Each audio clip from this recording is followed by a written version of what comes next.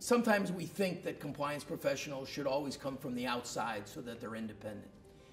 In many ways, the power of a compliance officer is not just where they're at in the organization, but it's the personal relationships they have with the people who can change the organization. How close is that compliance officer personally with the general counsel's office, with the audit committee of the board? That compliance officer has to have the power to be able to go and the power to be able to go above management and say to the general counsel or say to the board, what we're doing is not right. It also requires someone who knows the company.